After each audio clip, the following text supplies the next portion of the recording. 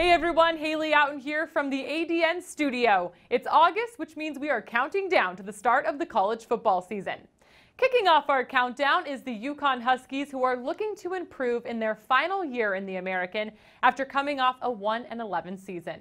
On offense, here's what you need to know. The Huskies managed to find some success on the ground last year. Quarterback David Pindell is gone, but running back Kevin Mensah is not. 5'9", 200 pounds, rushed for over 1,000 yards last season. He's a workhorse. Mensah carried the ball 20 times or more, 5 times last season with 3 100-yard days. While the Huskies proved they could run the ball last season, they had a tough time stopping it. Let's talk defense. UConn allowed over 600 total yards and allowed around 50 points per game last season. The plus side is that the defensive unit was a young one. Now there's a bit more experience and more depth, so will the Huskies be able to cut down those numbers? Special teams, potentially a bright spot, highlighted by the punter from Australia, Luke Magliozzi.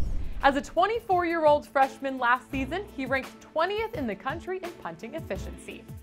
UConn opens the season on Thursday night, August 29th at 7 p.m. Eastern against Wagner. Join the conversation using the hashtag AmericanFB as we inch closer and closer to kickoff.